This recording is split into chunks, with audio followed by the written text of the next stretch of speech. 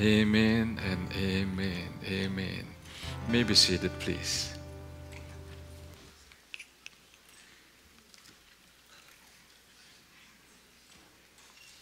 You may be seated.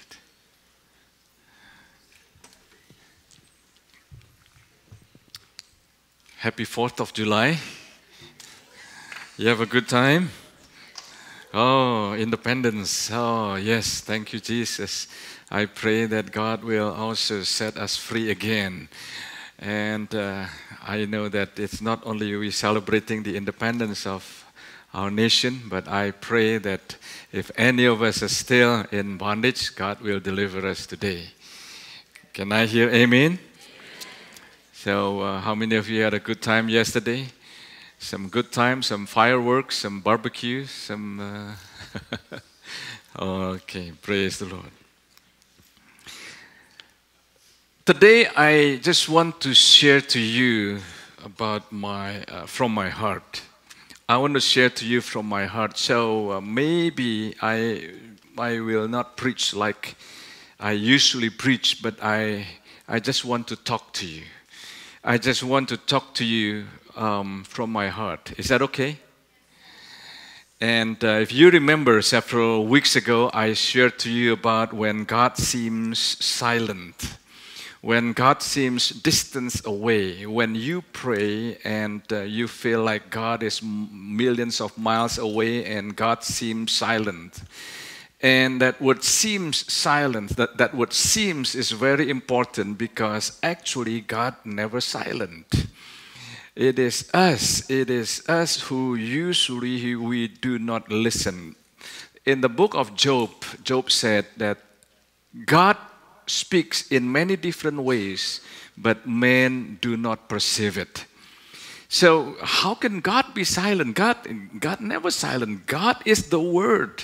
In the beginning was the Word, and the Word was with God, and the Word was God. So how can the Word not speak? It's the Word. It's the Word. So the Word will not be short of word. Hope you get it. He is the Word. He is the Word. So he never lacks of word. And I learned as I'm going to continue the message, the series about prayers. I picture it this way. The disciples, they were with Jesus. They were with Jesus day in, day out. They were with Jesus in the morning. In the morning when they woke up, they looked for Jesus and Jesus wasn't there. So they talked to each other and they said, "Where is Jesus?" And they looked for Jesus and they saw Jesus was alone, praying. And at night, after they traveled, they ministered and they were tired and they rested. And probably one or two of the disciples, they were awakened and they found out that Jesus wasn't there. So they asked, "Hey, where is Jesus? Where is Jesus?" Oh, they found out that Jesus was praying. So they didn't know, how he prayed, but what they noticed was during the daytime, miracles happened. Miracles happen. Jesus heals the sick. He healed the sick. And he multiplied bread. He multiplied fish. And he cast out demons. And so when they went back to their resting place again and they found out that Jesus was praying. So they saw all these miracles, these healings, this multiplication, these unusual things, these powerful things, these heavenly things. And the disciples couldn't hold it, but they questioned in their mind, what happened? What happened? How can all these things happen? And all we watched was many times Jesus was alone. So the disciples did not ask Jesus how to heal the sick. Can you teach us how to heal the sick? Can you teach us how to multiply bread and multiply fish? No, the disciples never asked Jesus to teach how to cast out demons. No, the disciples asked Jesus, can you teach us how to pray? Apparently, they knew the secret that it was in his time alone with the Father that he experienced the union, intimacy with the Father, and the rest of the day is miracles, signs and wonders, powerful things happen. And that is why the disciples asked Jesus, can you teach us how to pray? Can you teach us how to pray? And in the book of Matthew chapter 26 verse 40, it says, this is when Jesus was about to be crucified, when he was in Golgotha. Then Jesus came to the disciples and found them sleeping and said to Peter, what? What? Could you not watch with me for 1 hour? Can you use the New King James translation, please, so that I can read it from the from my same notes that I have here? So when Jesus came to the disciples, he found them sleeping, and Jesus was surprised. And it says, what? Can you say, what? Say that again. Can you sound a little bit frustrated?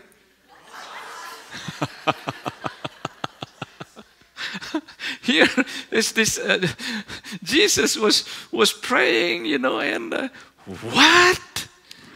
And then he asked, could you not watch with me 1 hour? 1 hour. Why do we need to pray for 1 hour? Why? Have you ever wondered why? It says in verse 41, watch and pray, lest you enter into temptation. The spirit is indeed willing, but the flesh is weak. The spirit is willing. The spirit wants to obey, but this flesh is weak. So we need to pray for at least 1 hour. Pray for 1 hour, because when we pray for 1 hour, I believe we can subdue our mind. We can calm our mind. We can subdue our flesh, because many times when I pray, I'm disturbed by my cell phone, by text, by WhatsApp, by whatever, So I put my cell phone away. And I want to be alone with Him. But even when my cell phone was away, my mind's still somewhere else. So I take time to pray, and I take time to worship. I just worship and worship and worship, and then I can pray. And even when I pray, sometimes I don't know how to pray. When I pray, sometimes I'm short of words. What else to pray, God? So when I pray, I take the Bible. I pray with the Word of God. And I remember what Glenn preached last Sunday. There are times that we don't know what to pray, and he quoted from Romans chapter 8. And I will read it to you again. And this is the Paul the Apostle when he wrote this. Romans 8:26. Likewise, the Spirit also helps in our weaknesses. For we do not know what we should pray for as we ought. I'm encouraged. I don't know about you, but I'm encouraged when the apostle himself said, when the apostle Paul said, we don't know how to pray. We do not know what we should pray for as we ought. But the Spirit Himself makes intercession for us. The Spirit, it is not only pray from our head, not only pray with our words, but pray from our hearts. It's just spontaneous. Maybe it's a short prayer. It's okay. But begin with the Word of God, and you personalize the Word of God. When you pray and you ask the Holy Spirit to fill you, you will be filled with the Holy Spirit, and you can pray with the language, with the new language, speaking in tongue, and you use it. Let me ask you, how many of you have been baptized with the Holy Spirit and you speak with the new language? Let me see your hands. The second question, how many of you use it? Because sometimes you have it, but you don't use it. You don't practice it. And I want to encourage all of you. And if you have not been baptized with the Holy Spirit, I will build up in the message again. And even when Glenn preach again the next couple of weeks, he will continue again. And I pray, my prayer is that we will become a church that is called a church that prays. A praying church, a house of prayer. I want our church to be called, to be known as the church who pray. Oh, yes, Lord Jesus. So I'm encouraged again when the greatest apostle who wrote most of the New Testament, when he said that we don't know how to pray. I'm encouraged. So, hey, if you still don't know how to pray, be encouraged. We can use the Word of God, and I'll continue. I'll continue again what I've built up in the past couple of weeks, that all of you know how to pray. All of you know how to pray. We need to pray more. Even in this season, we ought to pray more than before. We need to pray more than before. This is the time when we need to spend more time with the Lord. This is the time that, the world is not getting better. And last week I wasn't here. I was in Fresno. We ministered at our Fresno City Blessing Church. And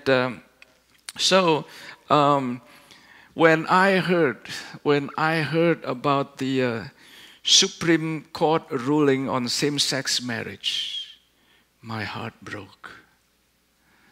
My heart broke. That's why I said what I said earlier. I just want to talk to you. I want to share to you from my heart. My heart broke. Actually, perhaps this is one of the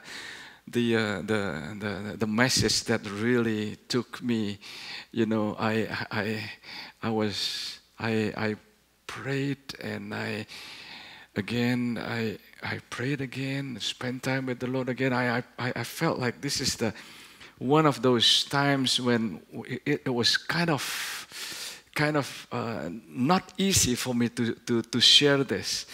Why? Because of the challenges of the spirit that is in this nation and the world.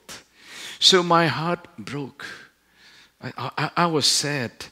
And I called Bishop, talked to Bishop Bud Pierce, my spiritual father, and I communicated with him, and I seek guidance from him. What should we do? And as a church, and I got counsel from him, and he sent me his message, his notes, and I want to share to you that actually this is the time for all of us, the body of Christ. We need to humble ourselves and seek God and pray.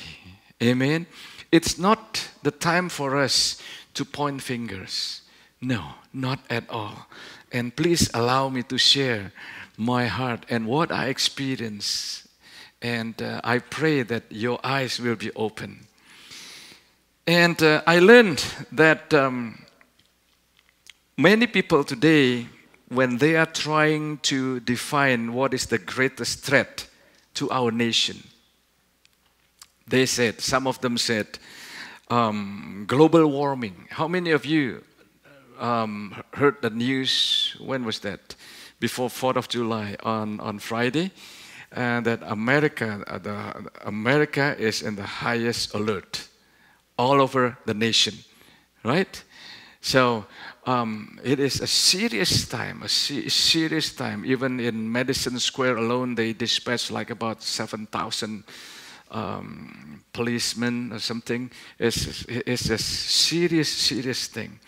And when people are asked, what is the greatest threat to our nation?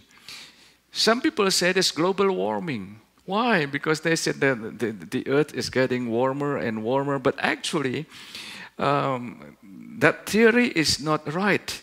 They have to twist and falsify data to hold their view as truth. The whole scientific community agrees that we have now entered a period of cooling of the earth. Wow, this may surprise some of you, but that is what happened. And some people, when they are asked, what is the greatest threat in our nation right now? Some say that it's ISIS. There's no doubt that since 9/11, we, as well as every nation in the world, have become targets for crazy extremists. And but actually, Russia is more of a threat than ISIS. Why did I say that? Because I learned from Bishop that just by sheer power, numbers, and technological capabilities, and of course, prophetic words mentioned in the scripture that the bear is coming from the north. So actually, Russia could be a bigger threat. But if I ask you, what is the biggest threat in our nation today?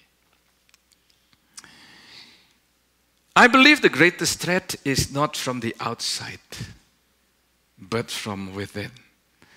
The greatest threat is in our mind.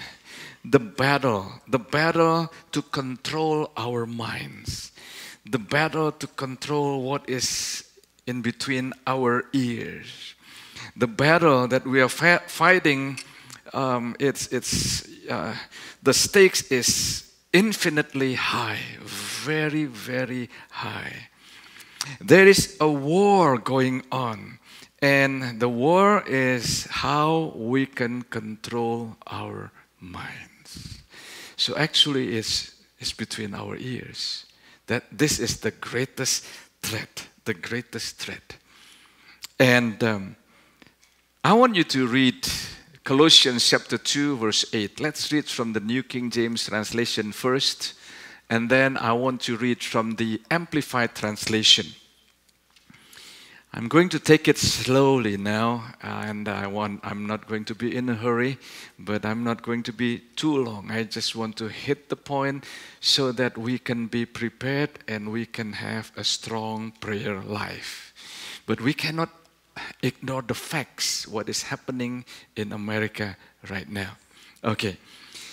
Colossians chapter 2, verse 8, it says, "Beware lest anyone cheat you through philosophy and empty deceit, according to the tradition of men, according to the basic principles of the world, and not according to Christ."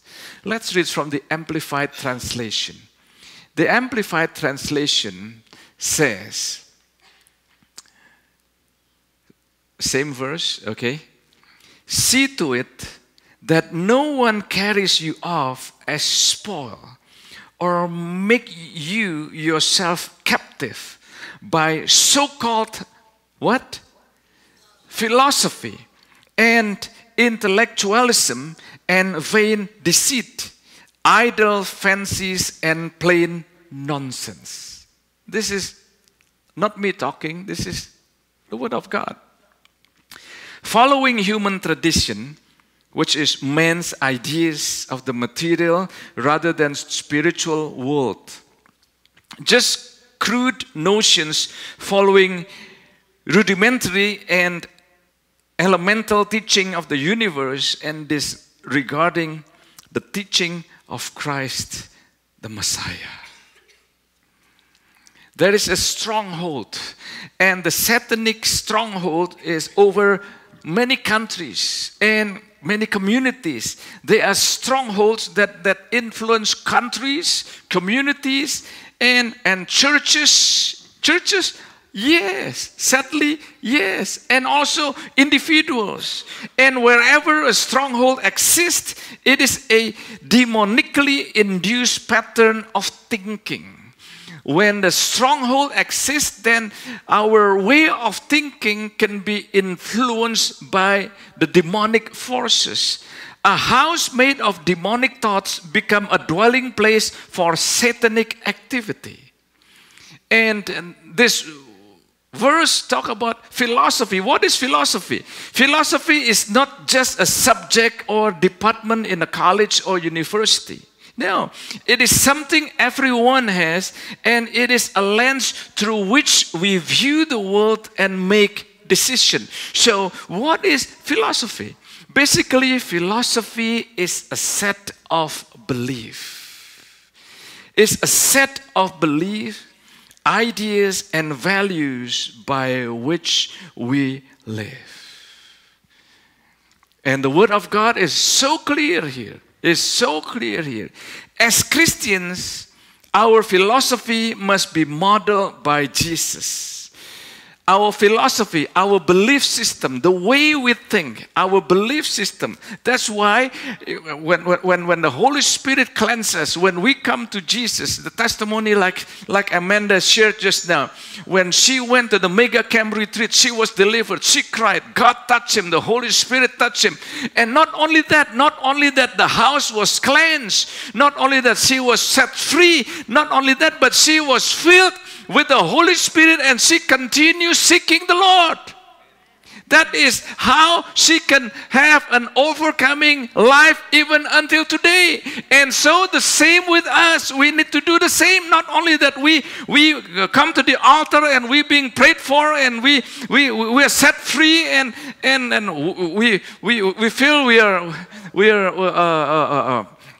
are so free now, but you don't fill yourself or your mind with the Word of God. The Bible says, this is Satan talking.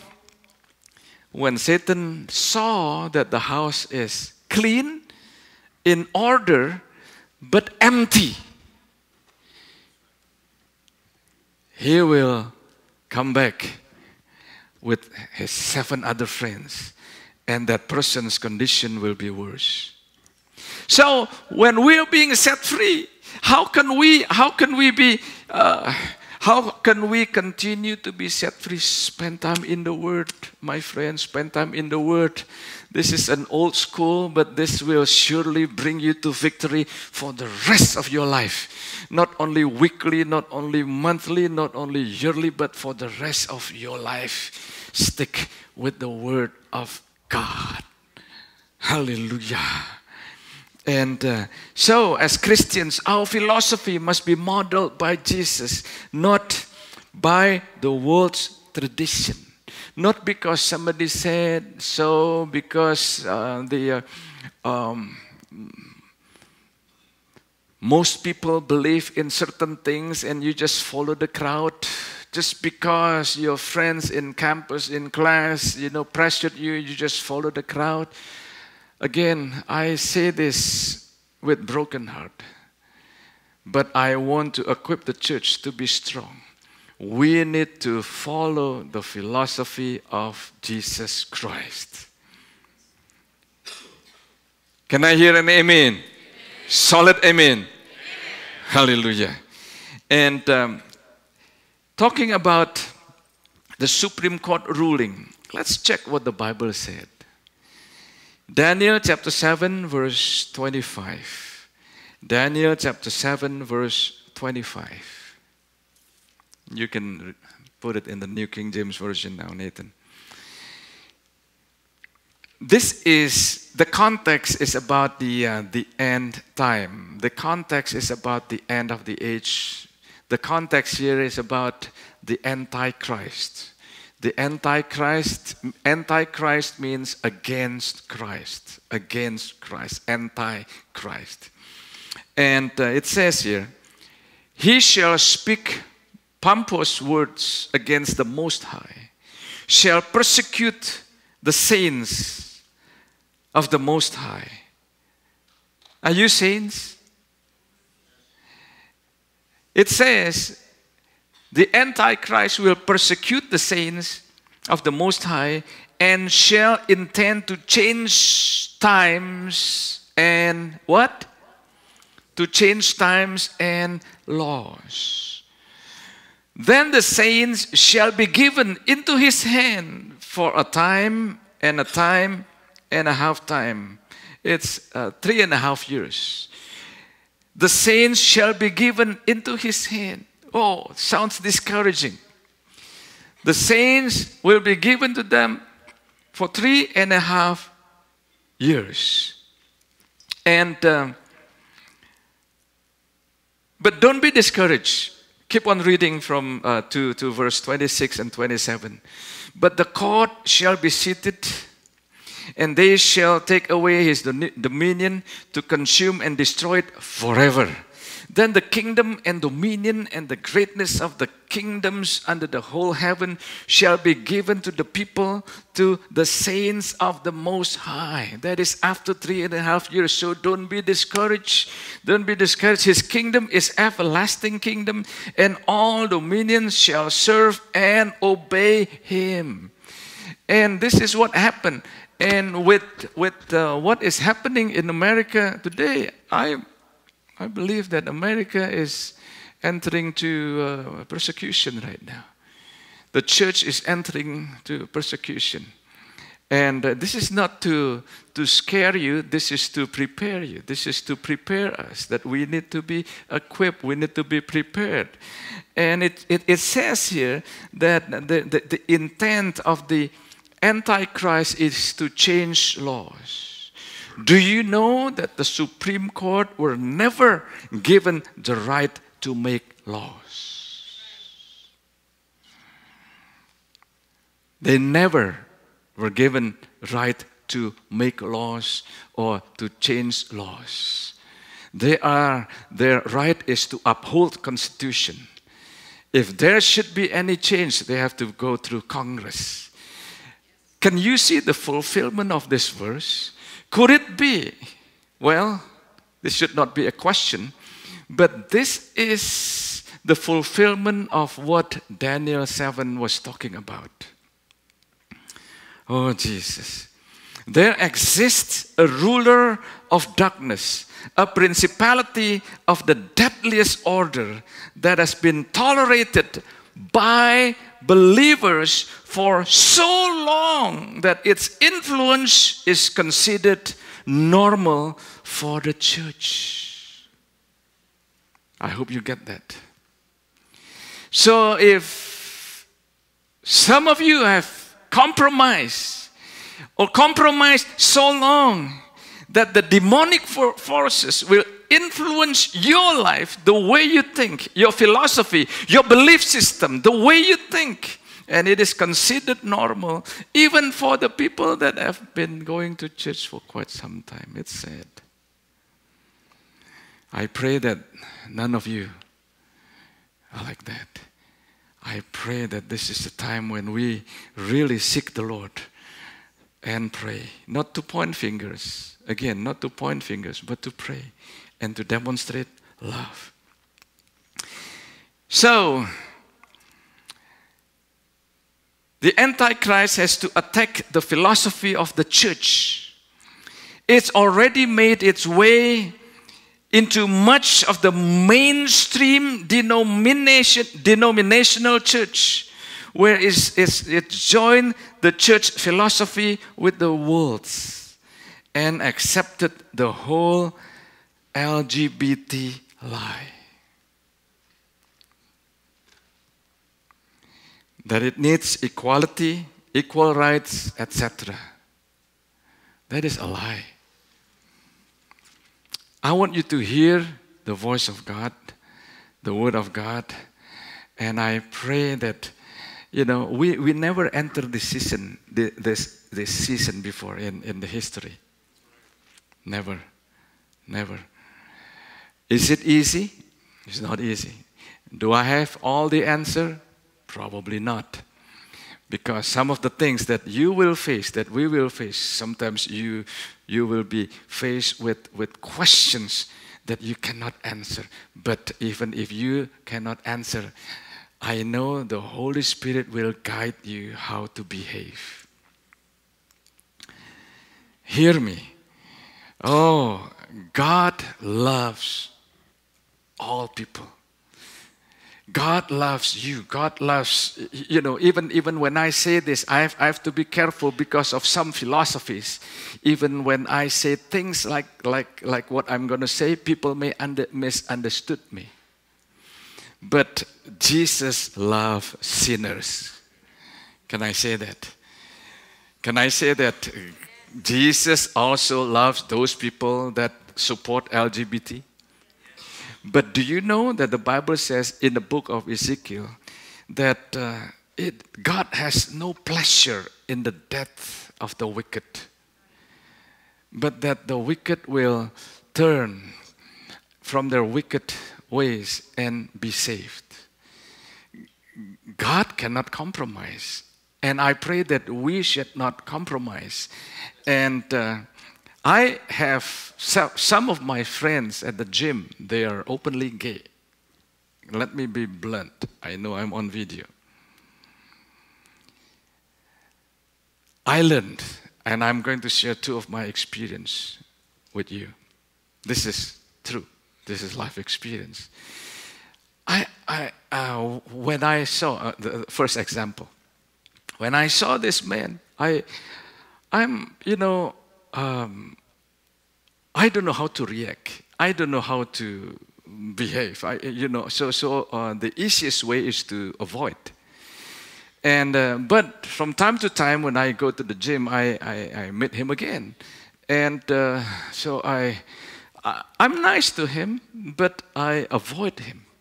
The next time, day after day, week after weeks, meet with him again, and I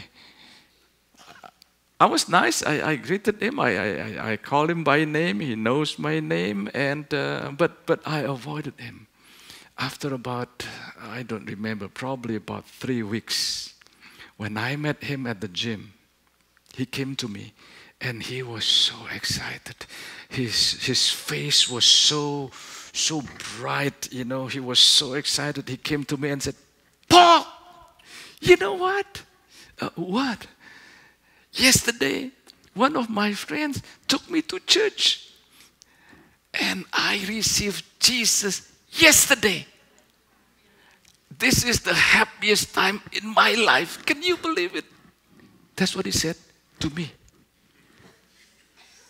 I repented.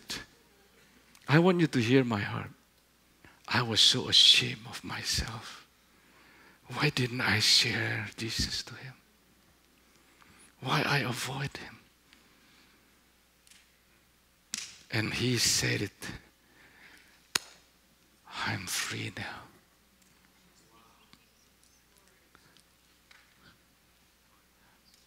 I learned my lesson well. And the second testimony that I want to share to you. Actually, two of my friends are planning to come in the service, and I wish they are here. They can testify. And my other friends at the gym also, you know that they are openly gay. And they show their affection openly. And they were big, muscular. And this time, I did not avoid them. I befriend them. I became their friends. I don't compromise, but I befriend them. I know my limit, but I befriend them. I become their friends. And one day, when I walked to the gym, I saw this man. He was once big. He shrank. And I called him. What happened? I called his name. And then he said, I've been sick. Suddenly, I felt like compassion. And my friends who were supposed to come in the service said to him and to me, how about if we pray for? Then he mentioned his name. Sure. And then we prayed. And we prayed like the football player prayed, No, not pray, but huddle. What do you call that? We prayed like that. So I prayed for him. I prayed God's mercy. I prayed for God's healing. I prayed for God's love. I prayed, and I prayed a long prayer for him. When I said amen, tears coming out from his eyes. And he looked at me in the eye and he said, thank you. That really means a lot for me. I hugged him. He also hugged my friend. And that day, he thanked me like probably 10 times. He thanked me. He thanked me.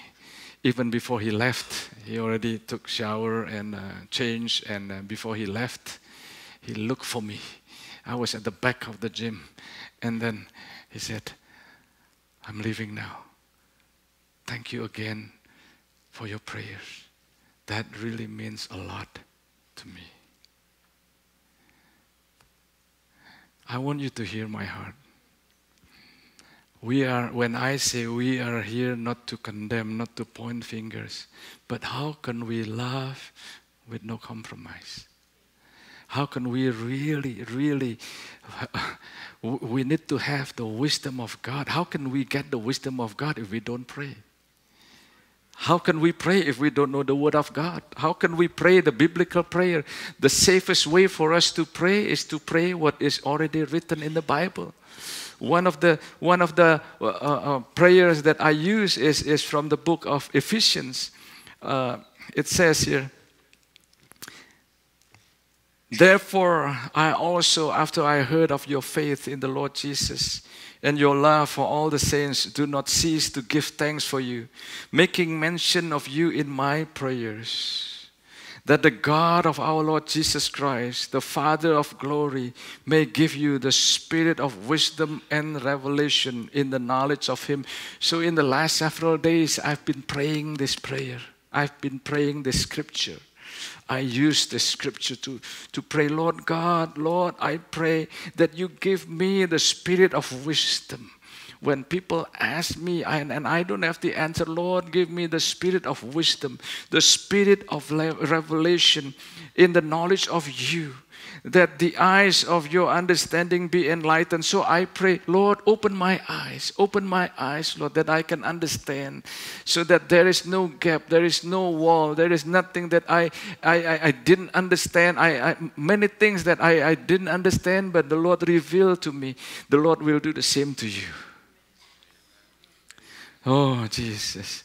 And so, again, we need to pray more than before. And as we continue the series on prayer, I want to continue from the Lord's Prayer in the book of Matthew chapter 6. But actually, it is not the Lord's Prayer. It is the disciples' prayer. It is the disciples' prayer.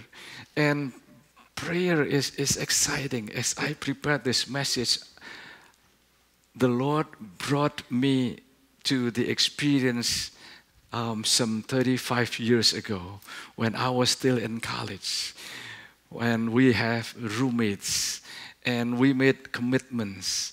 I was 21 years old, and we made a commitment to pray every day at 6 o'clock in the morning.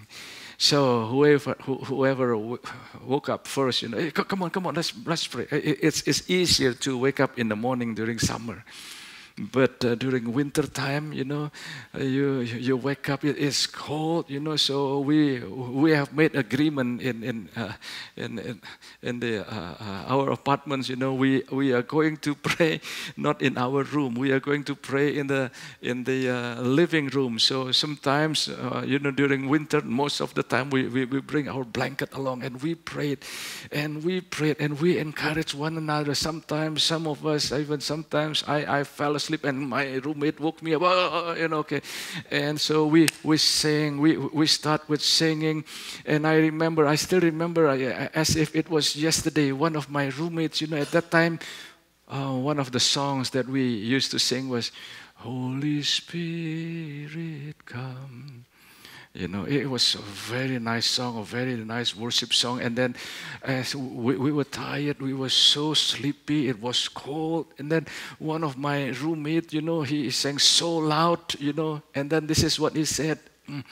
Make my ears to speak.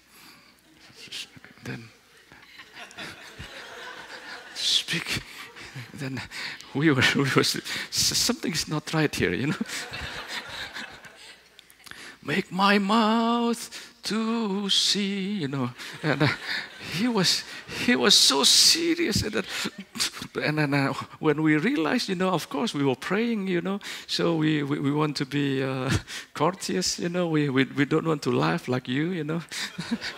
So, but we couldn't hold it. We laugh.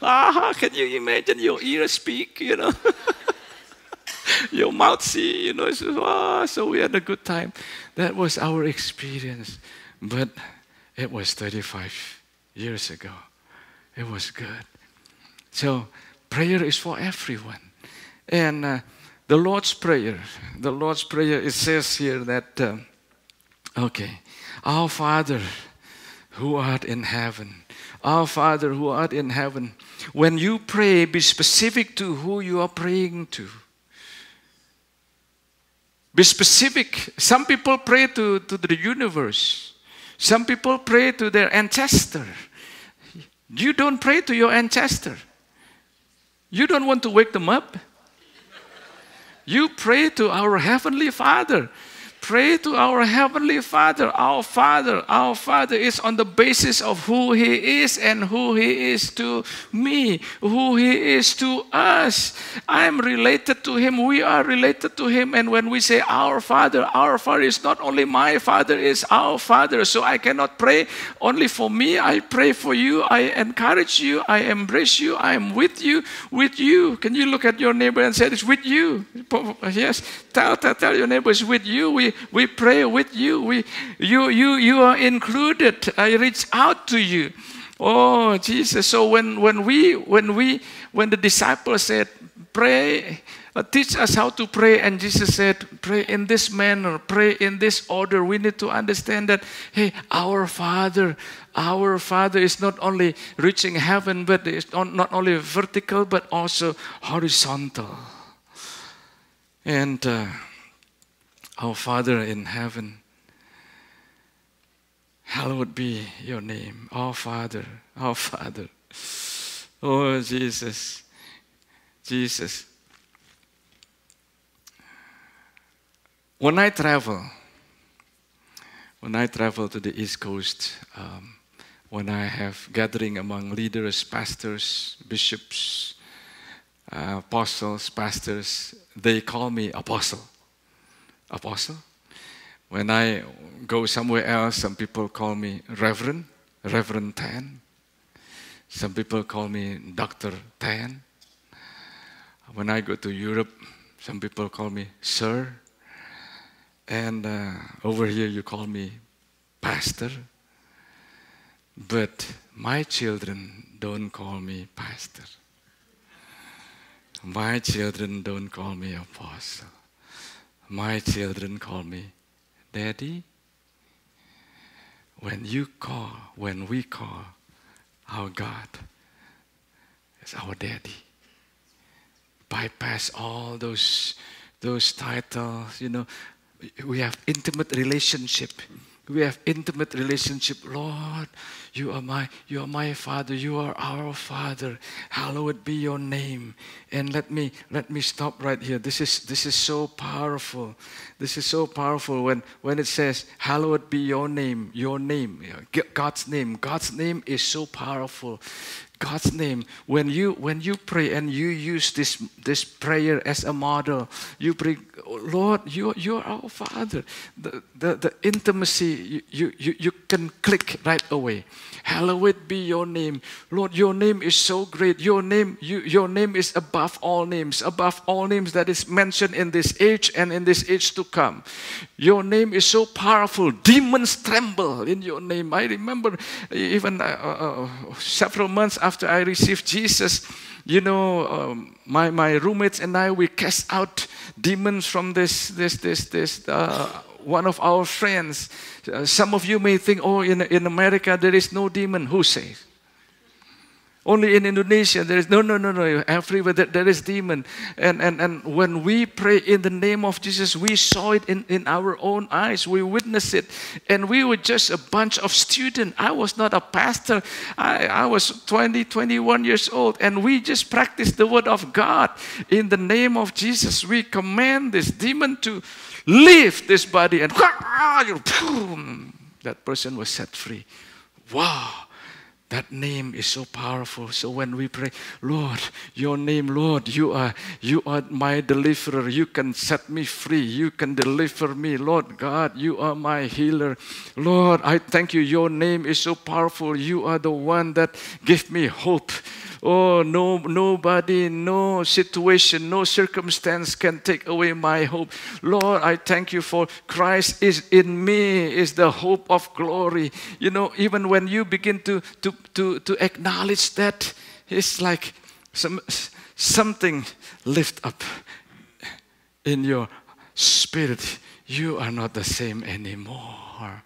By confessing, by saying, by declaring His name. His name above all names. And when we pray, hallowed be your name, hallowed be your name, we enter His gate with thanksgiving. We enter His court with praise. So don't complain when we pray. Don't just complain. Oh God, I'm so burdened. Stop it. Give thanks. You may be in challenges now, but give thanks. Lord, I thank you, Lord, for you are good to me. I can still breathe now. Lord, I thank you that I can eat now. Lord, I thank you I have place to stay. I have car. Oh, Lord, I thank you for your goodness. Thank you for the family. Thank you for the friends. Thank you. Oh, Lord, I thank you. You are so good to me. There are so many things that we can give thanks to Jesus. Don't complain. Just stop and then praise Him. Praise Him. Praise Him. There is no way you can see your God in the proper context of who He is and still be intimidated by your conflict.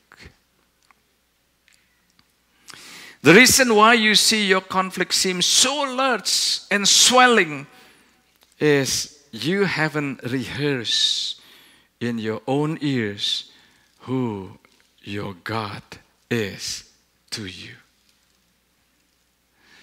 Rehearse who your God is to you. God, you are my God. You are my God. So you begin to pray. You start with, I hope by now you can begin to pray for at least half an hour. How many of you in this series of prayer you can testify that your prayer life has grown? Let me see your hand. Let me see your hand. Oh.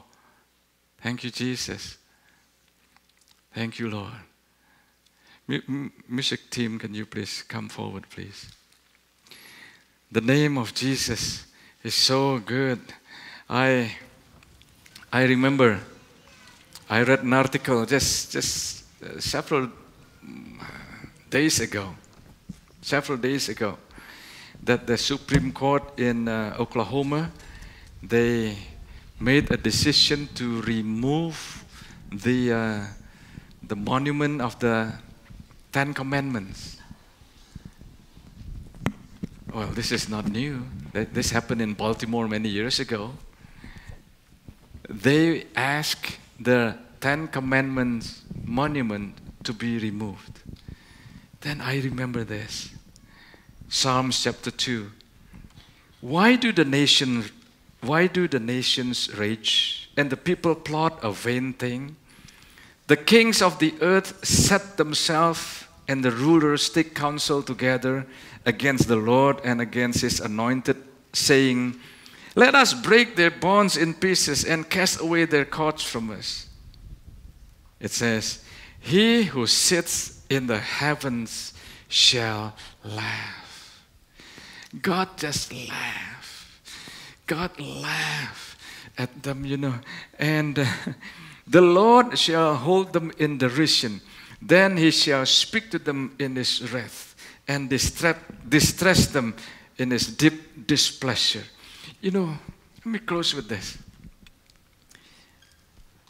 God says, why nations are enraged? God is so powerful. I read in the book of Exodus. How many of you heard the story that God dried the Red Sea so that the people of Israel can cross over? You know how he did it? The Bible says he did it by the blast of his nostrils. It is effortless. Just in case if some of you still don't get it, if I give you a piece of paper and then I ask you to blow it, you know, you may be able to blow it with your mouth. But try it with your nostril. Just try. No power.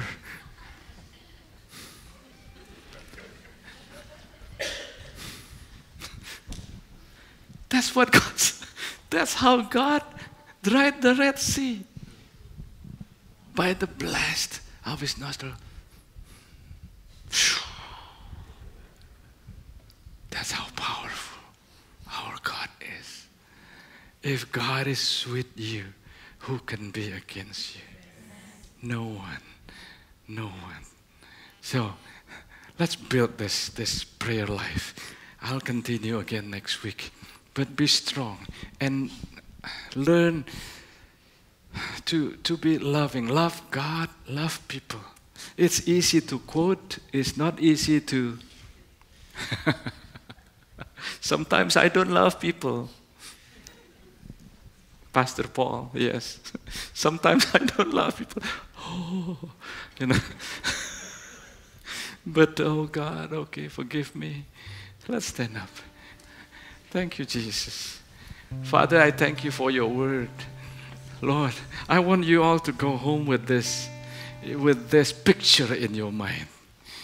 When God dry up the Red Sea with the blast from his nostril, you know that you are serving a powerful God. It's so powerful, so powerful, so powerful. He will give you wisdom. He will give you revelation.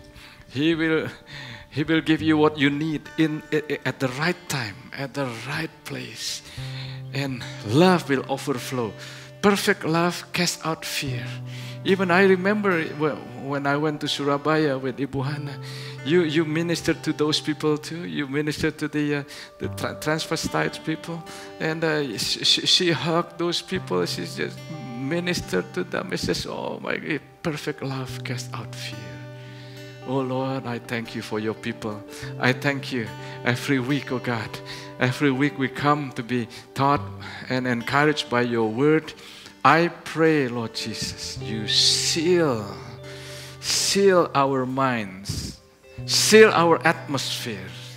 Come on now. Seal our minds, our way of thinking, our philosophy, that we should not be carried away by the world view, but by the biblical view. We know, oh God, that your word says that marriage is between a man and a woman. And Lord, that is the value that you have put in our lives, God, that we can have strong families, oh God. Lord, we thank you. As we go home, oh God, you bless us, you equip us, and let your love flow in us and through us. Thank you, Father. Thank you, Father. Bless your people. Bless everyone. Bless every families. Bless every students, married couple, single. Bless their work, their school, their businesses. Bless them abundantly for your glory, oh God. For your glory, oh God. And Lord, help us to be strong in the time of challenge. And let there be no fear, because perfect love casts out fear. In Jesus' mighty name, everybody said, Amen. Amen. God bless you.